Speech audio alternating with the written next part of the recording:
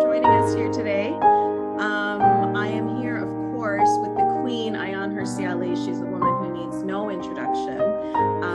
She is, as you all know, an amazing woman, a phenomenal human rights activist, author of so many books, politician, founder of the Ayaan Hirsi Ali Foundation that I am so proud to be working with, and also a research fellow at the Hoover Institution at Stanford University. And we are here today speaking with you for this program, which is part of the Ayaan Hirsi Ali Foundation. It's called the Critical Thinking Fellowship Campus Program. And I'm also a part of this program, and it's a really amazing opportunity for students and universities to get speakers to come to their campuses to talk about conversations that the students may not necessarily have an opportunity to talk about or to hear about. So we want to thank the Searle Freedom Trust today for supporting us. And I'm going to give a little bit of an intro of who I am, because I'm, not everybody knows, I'm not the Queen. You are the Queen. My name is Yasmine Mohammed, and I'm the author of just one book, Unveiled, and the founder of a nonprofit called Free Hearts, Free Minds. So, and it is my absolute honor, of course, to be in this conversation today with my absolute hero, mentor, like I said, just queen of everyone, Ayaan Hirsi Ali. So thank you so much, Ayaan, for giving me this opportunity. Yasmine, thank you very much. The feelings of admiration and love are completely mutual. Really wanted to applaud you for your dedication. I know that you are recovering from COVID and that you are in isolation, and still it just testifies to how dedicated you are to this cause. So thank you very much for being here today, for having me, and for those kind words. I would never miss any opportunity to hang out with you.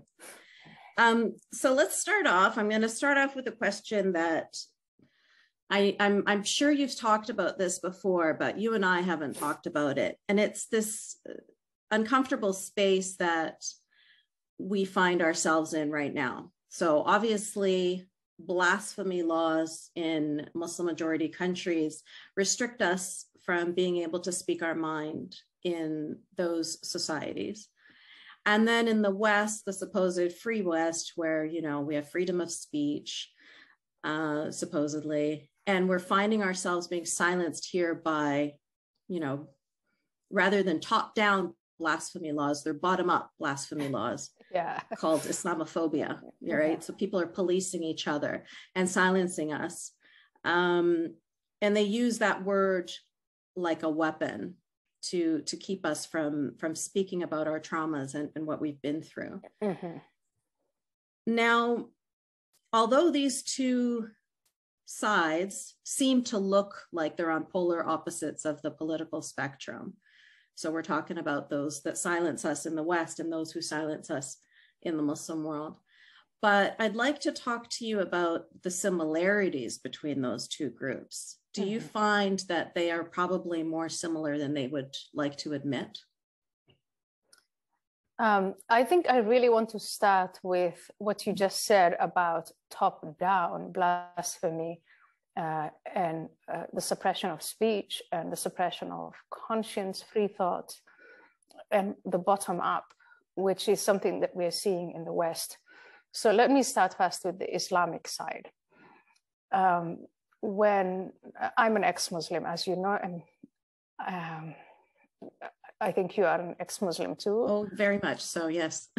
I have to be careful these days. Yeah.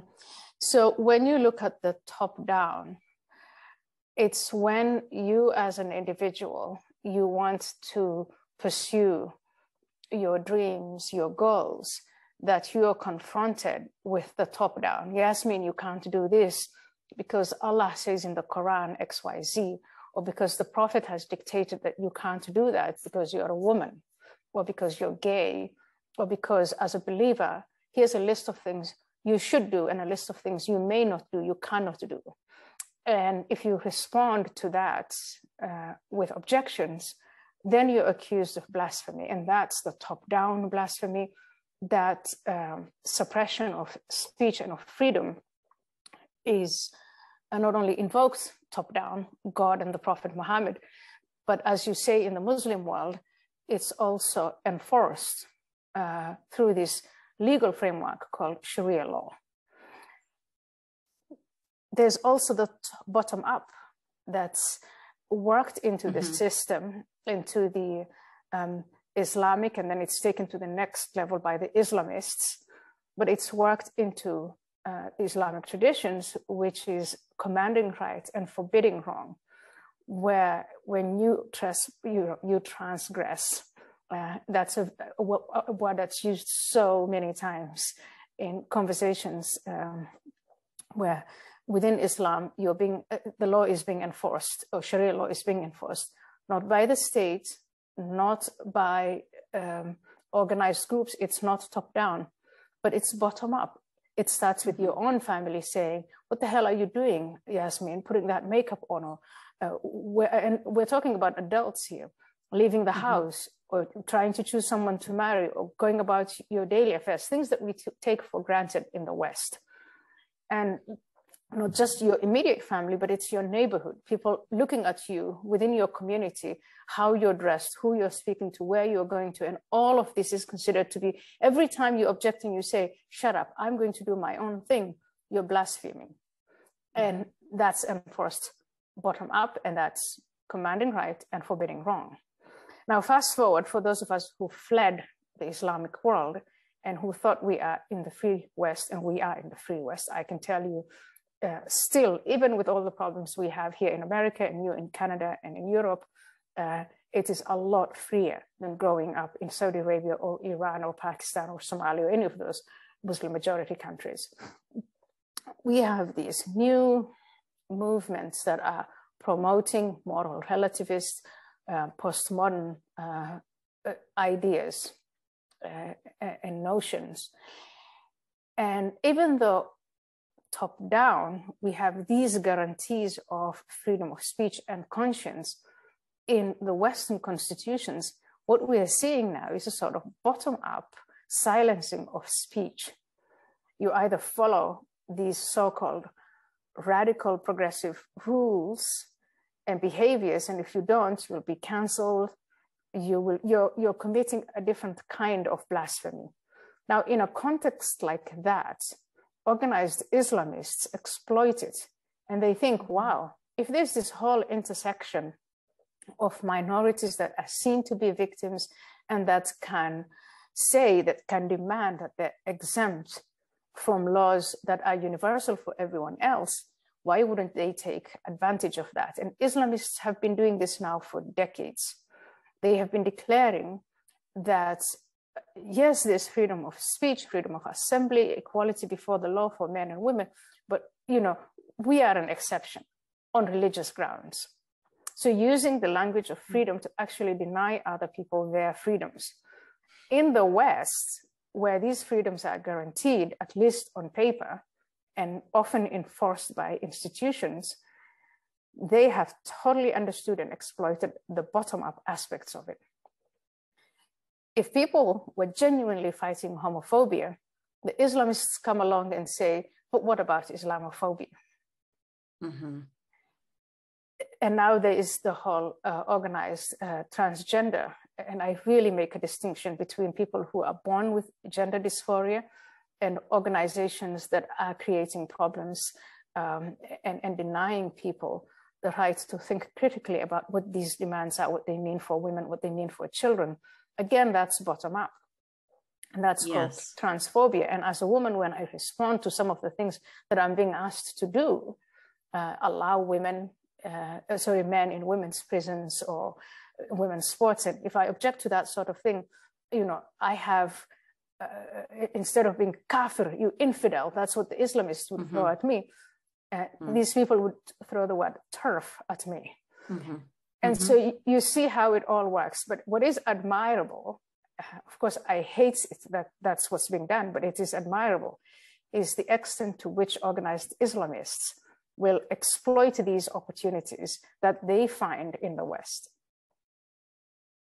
And so I really like it that when you frame it as the top down, usually people think about governments, states, the state enforcing laws, the state forcing you to do things. If you go to Saudi Arabia, the state will make you dress a certain way. The state will forbid you from drinking alcohol, because if you do, you'll go to prison. But when you're in Western society, members of your family, members of your community can do the exact same thing. That's the bottom-up aspect of it.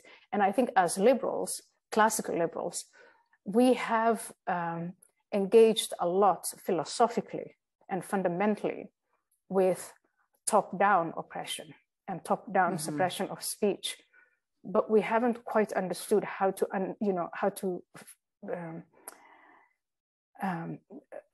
resolve the bottom-up, what is called these horizontal laws, where one individual compromises the freedoms of another individual. Mm-hmm.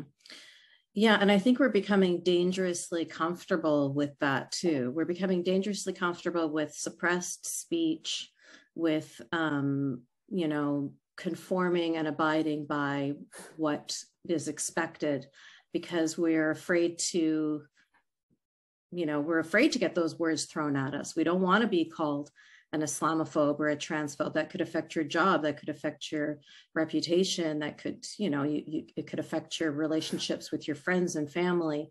And so people just bite their tongue. And it's come to the point now where there's, the Biden administration is developing something like a ministry of truth, where they're going to oversee and it's not causing quite the stink that I would have hoped it would. And we have the same thing happening in Canada with Justin Trudeau. It's to the point that critics were saying that that this policy that he wants to pass is similar to the kinds of things you would see in North Korea or China or Iran, the kind of control that he wants over speech. But it's top down this time, but people are so comfortable with the bottom up for so long. We've become so complacent. We've become so demoralized and exhausted that even when it's coming top down, there's no response. There's no reaction. I'm really surprised at how these kinds of, even to think of these ideas, even to have these conversations, even for our leaders to even consider these kinds of things, I find to be incredibly dangerous and incredibly terrifying. Now, just like you, I'm coming from an experience where I've lived under these regimes. Like, I've lived under authoritarian governments. I've lived under dictatorships. And so when I start to see any kind of government overreach, it's like I immediately, I don't have the luxury of somebody who doesn't know what this can lead to. I immediately see where this could go right away. And so I don't want to give an inch, because I know that, that they're going to take a mile. Absolutely.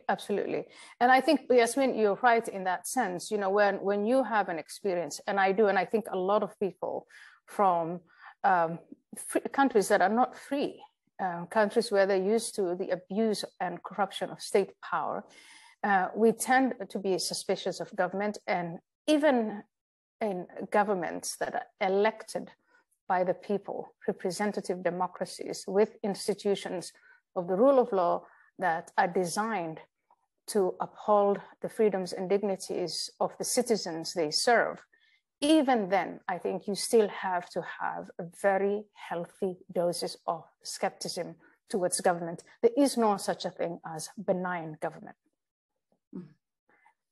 And so I think it's interesting to see when you are in, when you're faced with religious authoritarianism, or even, dictatorships that are not necessarily religious, they sell their oppression as, this is what God wants you to do.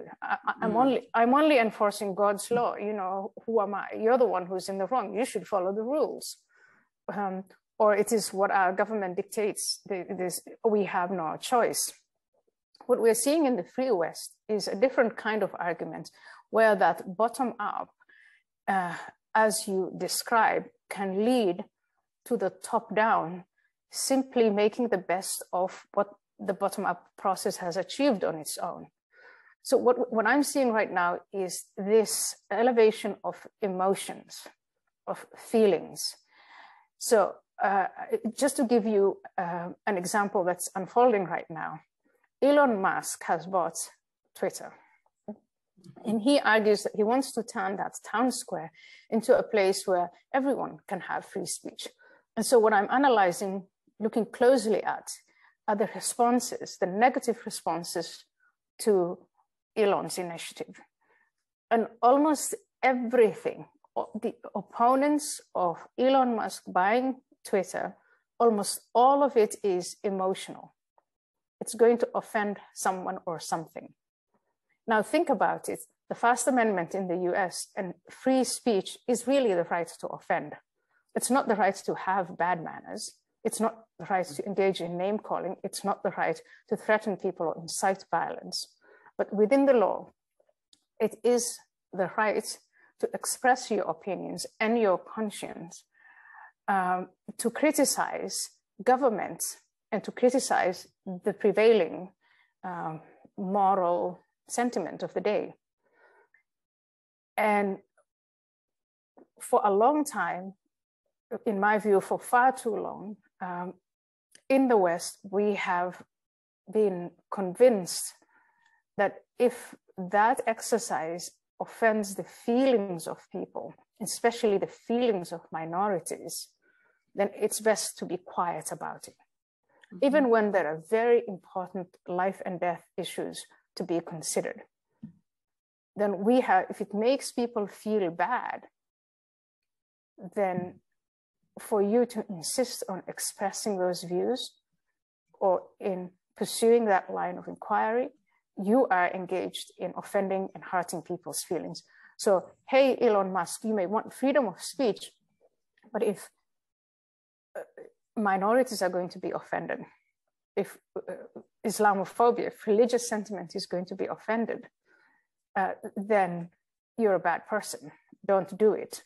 And I think then what happens slowly is it's not so much that Western governments are saying, let's do away with the institutions that enforce the rule of law. It's just that they're being presented with this amazing opportunity where they could, with either the silent majority saying nothing or with the endorsement of a very loud minority, they can impose restrictions and constraints on speech and freedom. And we all sit back and do nothing about it. But here in America, I think there is no more sitting back. I think there's been a great deal of displeasure, and people have been very reluctant to hurt other people's feelings and to offend. But now things have come to a place where I think it's exploding, and exploding in a good way. Mm-hmm. Yeah. I hope so, because even when you're speaking about, not wanting to offend people, people are making a choice. So, recently we had a hashtag go viral where the hashtag was called "Let Us Talk." Let us talk. So really it came about because there was a medical journal in Canada that had a picture of a toddler in hijab on the cover. And then I got written to by a pediatric surgeon from Canada who grew up in Oman, was forced to wear hijab. She saw this on a toddler and she said, oh my gosh, what's going on? Yada, yada, yada. So we ended up writing this op-ed. The op-ed gets printed. And then the Muslim organizations in Canada got offended because there was a line in there that said that excuse me, that the hijab is used as a tool of oppression, which is a fact. I mean, there's people in prison right now. People have been killed over hijab. People have had their, faces disfigured with acid. I could go on and on. The fact that it said the hijab is can be used as a tool of oppression offended them so much that this op-ed that they put up in order to apologize for the toddler with the hijab ended up getting taken down. And then they apologized to the Muslims for printing the op-ed, and they just have no values. They just flip-flopped. And so we had that hashtag, let us talk, to say, let us speak.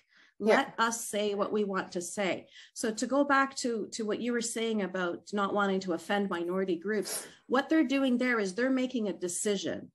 They're making a decision to say, well, these are women that have been traumatized and they want to speak about their pain. And then these are, you know, conservative Muslim fundamentalists who believe that hijab should be put on a toddler. You're making a decision, you know, because these groups are at odds. So for you to say, well, I'm going to allow the conservatives to have their voices heard, and I'm going to silence these women that have been traumatized. I mean, we had women from Iran writing about how they were imprisoned for singing, for laughing too loud, for riding bicycles. I mean, it's the kinds of atrocities that you just can't imagine that you would be reading about in 2022. All of that is ignored. Yeah. All of us are shoved to the side. None of us matter. They don't realize how vicious that is, how cruel that is. Mm-hmm. These are people who can't speak their voice in their own countries. They wouldn't even dare in their journals to write down their thoughts of what they feel about the government. And they're here in America or in Germany or in some other free Western nation, and they're being silenced by these supposed do-gooders. Yeah. So, you know, I think that when they think that we're protecting minorities, you're not protecting minorities. You're protecting those who traumatize people who are also minorities, because there are minorities within those minorities. You don't think all of those girls that have endured FGM are trying to speak up? All of those girls who have endured child marriage aren't trying to speak up? People say, oh, we don't hear their voices. Well, you don't hear their voices because they're silenced on both sides. It's exhausting. Yep. Talking about your trauma is already difficult. Nobody wants to do it. You know, it's a very difficult thing to do. And then it's like rape victims. People say, oh, why didn't she say anything? Because as soon as she opens her mouth, she's going to be attacked. Yeah. And so people just swallow their traumas, and it's vicious. It's cruel. Like it's I don't know how they don't realize how mean that is. Yeah. I think, well, you've touched on so many things, but I want to go back to the toddler with the hijab on the cover, and then the reaction of the pediatrician, who is a survivor herself of this type of oppression, who objects, who's disgusted by what is being done to the toddler and what's being advertised then on that magazine. And so that's actually a conversation. The pediatrician who is reacting is within, if you want to look at it that way, within the minority. And she is then, unlike the child, the one who has the experience. She has also the professional integrity to come out and say, I don't think this is a good thing for children in so many different ways. And then I would say, even from a moral perspective, putting a hijab on a toddler is sexualizing that child. Because you and I know the meaning, we know what the hijab symbolizes. And the hijab symbolizes, it is to cover up the aura, or what they call the shame of the female body. And if you start covering toddlers up, you're already starting implicitly that you can't look at a toddler female other than to see a sexual object. And so to sexually objectify children in that way is something that if you were to think about and consider deeply, all of us would be offended by. But here's the thing with children. Children don't speak for themselves. So it's easy to oppress children. It's easy to indoctrinate children. As we're seeing here in the US, we have a huge commotion going on now about what is taught in schools, what may and may not be done. I think you may have been following what's going on in Florida, where the governor of Florida introduced a law saying, you can't talk to children about sexual orientation and sexuality up until grade 3. Now that has been in the public. The people who oppose that law have completely disfigured what the law says. But you see how this fight is going on within Islamic communities, between Muslim minorities living in the West and the wider majority, and then essentially in response to the woke narrative and woke ideology in the West. And I think it's very interesting for me to see all these developments. You know, when I was objecting to the Islamists coming in and saying that they needed exemptions to oppress members of their community using religion as a tool, I felt that I was kind of alone. You and I in our activism were alone, because here's a minority, they seem to be backward, they haven't really adopted these ideas of freedom. They're going to catch up. And even if they don't catch up, we ought to respect their peculiarities, whatever. Now that this thing is breaking out, and we are seeing that people can actually develop narratives of oppression to silence other people that are ostensibly not religious, I think we can form alliances, we can form communities that say, if we all accept that you shouldn't be doing these types of things to children, then we should rise it. I don't think that a white child should be indoctrinated into accepting that he or she is an oppressor, just because in the past something terrible things were done by people that they share a skin color with.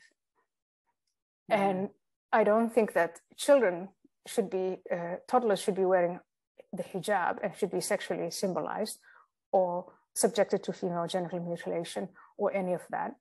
And similarly, I don't think that kids, I wouldn't allow my children, my boys, to have conversations about sex and sexuality at school without my permission, without me knowing about it. So there's a great deal now, you see, there are a great deal of problems, but I think there are also a great deal of opportunities to heterogenize the battlefield, so to speak, the frontier of either fighting to attain our freedoms, as for those of us for whom these freedoms are new, or the environment is new, where you can actually take advantage of that, and to preserve it for those people who already have it but are giving it up so willingly. Yeah, I was happy to hear you say earlier that you feel like there's a positive resurgence of, or not resurgence, but a positive surgence of people finally just getting tired of being silenced, being tired of being told that they're a blankophobe if they have an opinion about something. Yeah. So if you take a step back, because you've been doing this activism for a very long time, you started after 9/11 was your first, I think, foray into this world, unfortunately. So that was a long time ago. And in that time, you were in Europe, you were in North America, you have a very broad view of how things are moving. And would you say that you're feeling hopeful? Are you feeling optimistic? Are you feeling like people who were asleep at the wheel for so long are waking up? Or are you feeling that people are just complacent? I think I'm feeling more hopeful. And I think you've seen some of the developments I've witnessed. Remember, about 15 years or so ago, I was very pessimistic about anything within the Muslim community changing. I mean, I saw the individuals who were getting up and saying, look, this is insane. Let's stop these atrocities that we are deploying in the name of religion. But now, and I think part of it is because of the rise and fall of ISIS, the Islamists were able to lure people through the process of da'wah, lure people who were born into Islam to come and believe in a utopia. Utopias are always sometime in the future. And I think what ISIS did was they established that utopia. And it turned out to be a gruesome nightmare. And so even Muslims in Iraq and in Syria, in the wider Middle East, in Africa, Muslim immigrants here to the West, I think there was a lot of head scratching about, oh, so if you actually succeed in establishing an Islamic state, this is what it's going to look like. People are going to be beheaded. Homosexuals are going to be thrown down tall buildings. Women are going to be turned into slaves. It's just going to be this constant brutality that's never ending. And it's going to be this constant holy war. It's just being in a constant state of hostility towards your neighbors. This is a death machine. And I think a lot of Muslims woke up to, okay, this is not something imagined in the future that's going to bring us into Jannah or paradise. This is hell. And they didn't like it. And I think as a consequence of that, a lot of Muslims either silently left Islam, or if you now look at the ex-Muslim community worldwide, with the help of the internet, you can see that these are burgeoning numbers. But even on top of that, countries like Saudi Arabia have started a process of modernizing. I don't know where that's going to lead, but it makes me hopeful. So I'm more optimistic today than I was 15 years ago, than the pre-ISIS years. And I wish I could say someone can take credit for all of this. But I think ironically, the greatest credit goes to ISIS, because that opened up everyone's eyes to what this thing could look like. It's a monster. And to most people I know who identify as Muslims, all they can do is recoil. And then out of that follows the logical, if that makes you recoil, when it's put into practice, then what about when it's in theory? What about what's in the Quran? What about what it is that the Prophet Muhammad, we are told this is what he did in Medina, it was the glorious fast. Was it really that glorious? So I think these conversations are happening. That makes me more optimistic. It makes me also optimistic when I look at the woke and how they've overreached the response that's coming from just the normal people, the way the market is responding to them, the way, a lot of people say that there is no distinction between conservatives and, people who want to oppress other people for. And I just totally disagree. I think the pushback that the conservatives of today are giving is that we do cherish these institutions of freedom. We do cherish the legacy of the Constitution, institutions that we built, and so on. So that kind of pushback is happening, and it's being effective. I'm also very optimistic because of the way parents are responding to the way their children are being used as tools to indoctrinate, to advance ideologies that they don't agree with. So all of this makes me optimistic. I'm a little pessimistic about some of the geopolitical developments we're seeing. For instance, this war in Ukraine, and suddenly, something that seemed,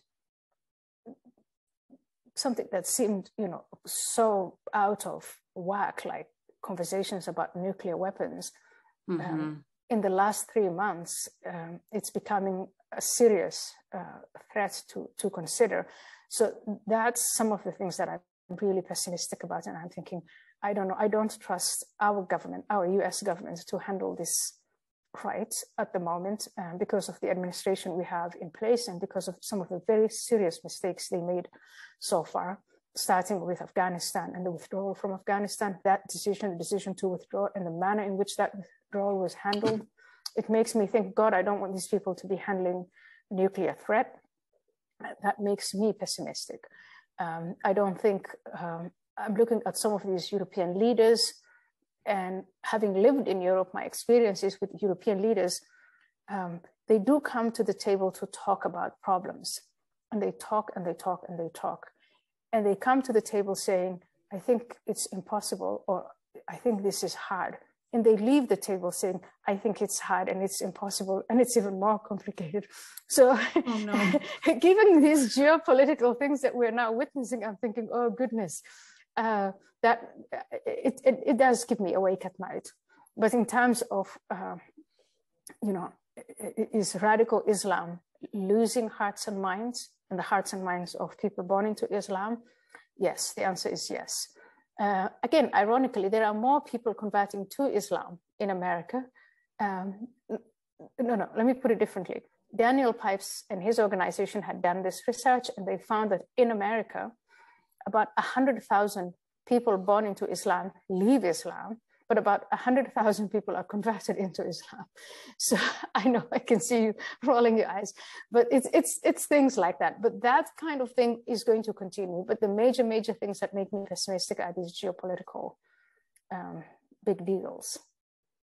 Yeah, I'm happy to hear you say that. And I completely 100% agree with you. That was my personal experience. And I know it was your personal experience as well after 9/11. Just that the horror of knowing that you're part of this group that would do this. And so when I've had in my organization, Free Hearts, Free Minds, we've had many people contact us saying exactly what you just said, that seeing the reality of the prophet's life being lived out in real time, it's different. It's different when you talk about it theoretically, you learn about Sira, you're reading a hadith. It's not the same as this is happening currently, in your country or in your neighboring country. So yeah, it really did change a lot of hearts and minds and shock people. Yeah, social media changed a lot. They were making YouTube videos of these brutalities. They were posting these things on social media. So we could see in real time precisely what they were up to and what the utopia would look like.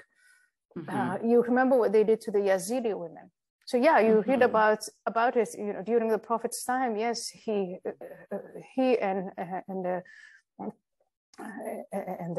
his followers, his disciples, the Jewish tribe, this is what they did, and they enslaved the women. So that's okay. That's something that happened over 1400 years ago. It's kind of historical, but now it's happening in real time in Iraq with the Yazidi women, and they're being sold. That it was so horrifying. It's too much. And it was, but I think human beings sometimes don't learn. You know how with children, like you tell them, come on, don't put your hand on the stove, it's hot. But they want to put it on the stove anyway, and they learn. Now, that's not, I wouldn't say that's the best teacher. We should not be learning that way. But I think the people who committed themselves to the project of ISIS, they showed the world that's the utopia that we're being promised. Yeah, and it ended up being a dystopia, of course. Yeah, of course. Yeah. So we have to move to questions now. But before we do, I just want to say, thank you so much, Ayaan, for having this conversation with me today and for just being a fearless and resilient warrior over so much time. I haven't been doing it for a drop in the ocean compared to you. And I can't tell you how many times I want to just, walk away and say, I give up, I don't care, let them let them love Sharia, let them convert to Islam, let them ruin their countries, let them forget freedom of speech. I'm over it. I'm done with them. So it's really inspiring that you're still doing this, and that I'm going to stand with you always, and hopefully be as brave as you. So we're going to move on to the questions now, because we've got a lot of questions and I didn't leave us that much time, but I'll start off with a woman from LA, Segal Walder, is asking us, as a white woman, how can she engage in this conversation and counter the moral relativist campaign that silences women who do not identify as Muslim or as people of color? So I guess, we get silenced too, but they get silenced because they're told, oh, you're just a white woman, you don't get an opinion, or, my response, and to Ms. Segal, my response to myself, when people start trying to, corner me into a skin color or gender or some other aspect of my identity, is to say, why don't we just forget about these things? We don't want to empower the identity politics agenda. I don't. And so I've decided I just don't want to see other people through their skin color or gender. If you see that an injustice is being done to a fellow human being, because I think that is our universal identity, the one thing we share is that we're human individuals. And would I stand by and watch another human being treated badly, being oppressed, being hurt, if I could help it, just because that human being has a different skin color or a different gender? I wouldn't. I think what connects us is our humanity. So forget the skin color. If you see that things are being done in the name of it, speak up. I don't feel in any way inhibited when I see white children being told that they are oppressors and pushed into, you know, it's really cruel. It's child abuse. It's not physical, but it's mental. And if I see that, I speak up about it just as loudly as I would for those girls who are submitted to female genital mutilation.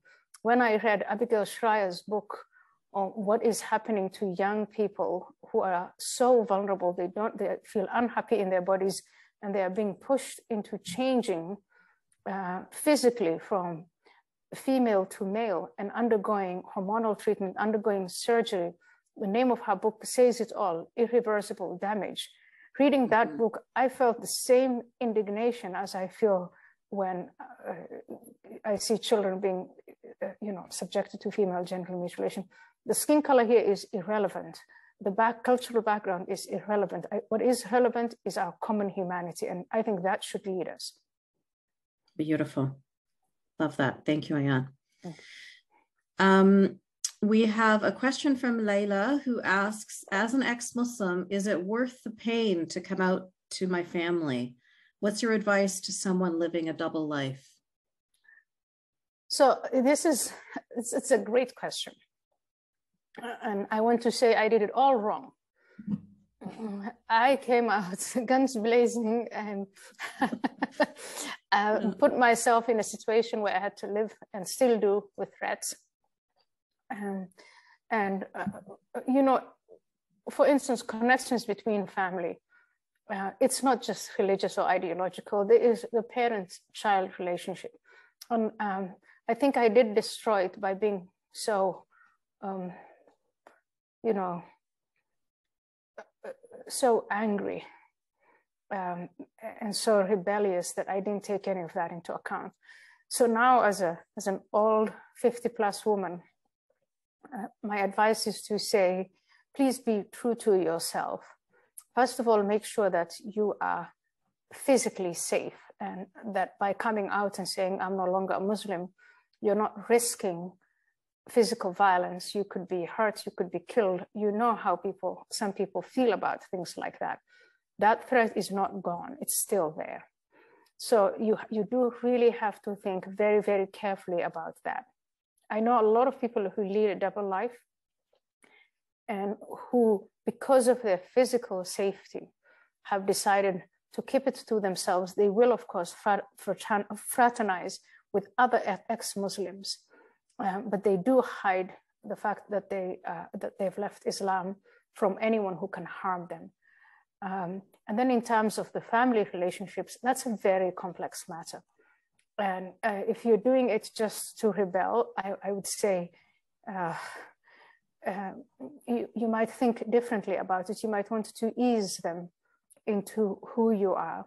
And I think as a movement for ex-Muslims, we may be large enough, but I don't think we are powerful enough to do an actual coming out in a way that we can guarantee everyone's safety.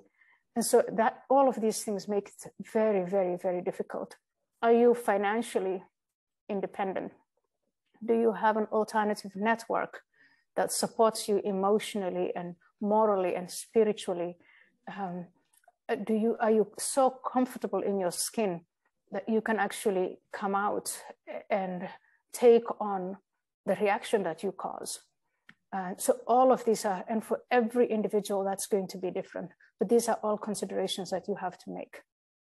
But congratulations on living, living according to your conscience and what you feel is moral, and living in truth. Congratulations on that. Yeah, the clinical director for my organization, Free Hearts, Free Minds, her name is Yasmine Mohammed, and she gave a really good analogy for this, which I'd like to share now as a response to you, Layla.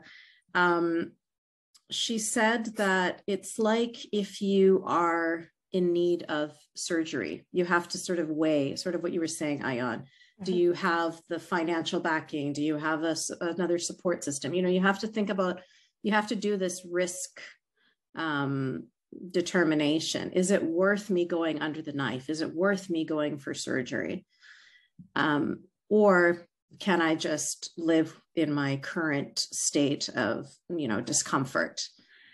And if you find that, as I did, it was too excruciating for me to live a double life. I couldn't do it. It was making me go crazy. And so I said, well, I'm just going to take whatever response happens, I'll deal with it. You know, I'm going to go in for that surgery, and I'm just going to have to recover.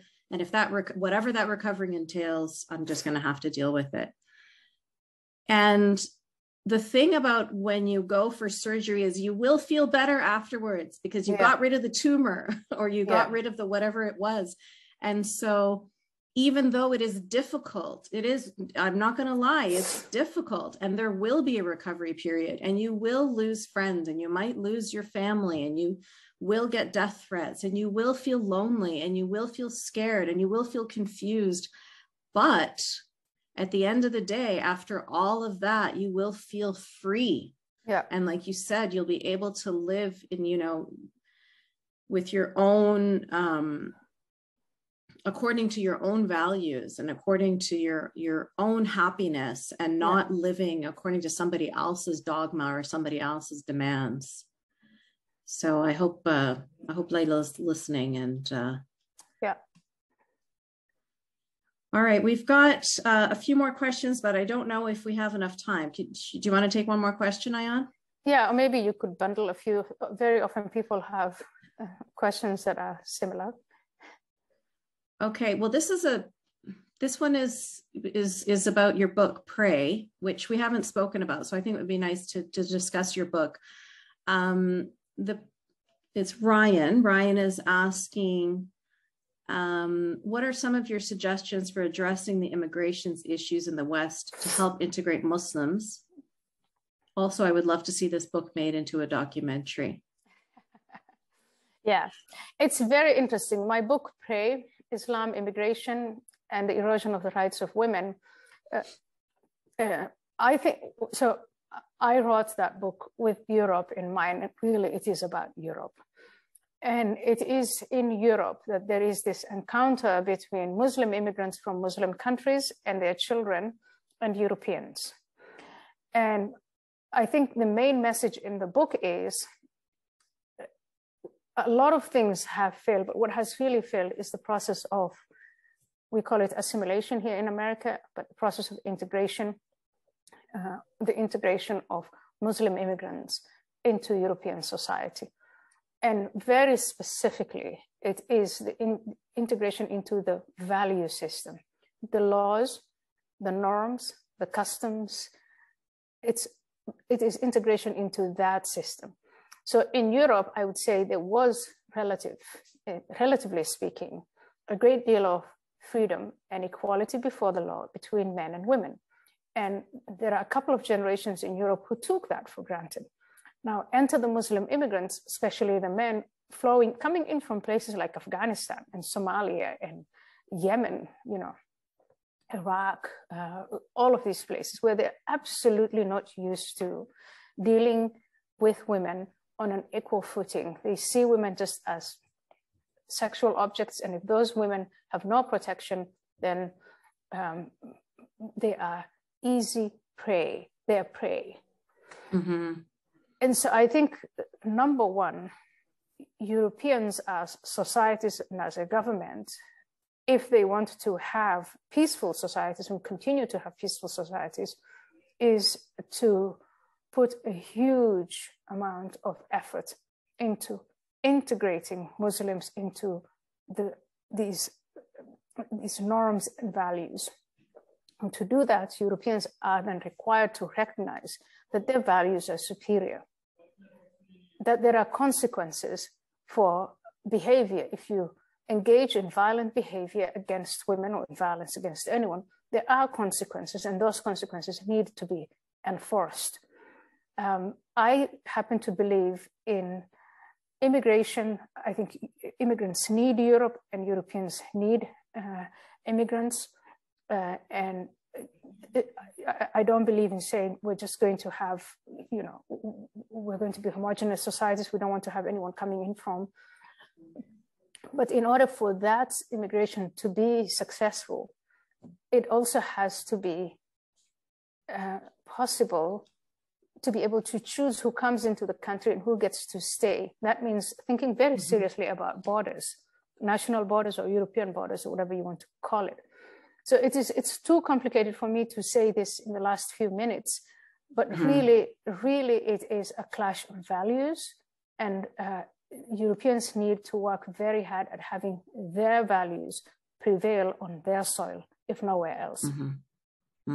Yeah, they have to remember their values, first of all, and then be steadfast and proud of their values and committed to maintaining and protecting their values. Yes, completely agree. Yeah. I want to tell you that I found a note here from Layla. She says, "Thank you, Ayaan and Yasmine, for your responses. I'm in tears." So I'm really happy that that we were able to support her today. I'm glad to be. Yeah. And Ayaan, of course, I just want to thank you so much for your time. And I want to thank you for the wonderful program that you've built with the Ayaan Hirsi Ali Foundation. You built so many programs. In fact, to everybody here today, I wanted to let you know that the Ayaan Hirsi Ali Foundation has a spring matching campaign right now where your gift will be matched. Ayaan's organization is involved in countering FGM, countering child marriage, countering so many things that affect women. And also the campus program is involved in advocating for free speech across campuses in the US.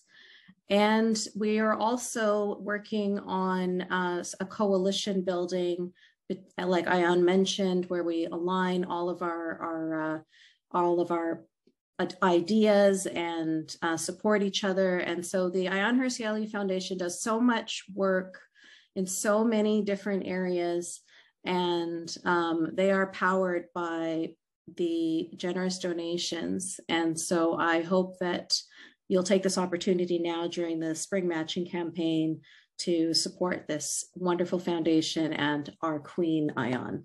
Thank you, Ayaan. Thank you, Yasmine. Thank you very much for hosting this. And I hope you I wish you a speedy recovery. Too. Thank you. And the admiration is completely mutual. Thank you, everyone. Thank you, everyone. Yeah.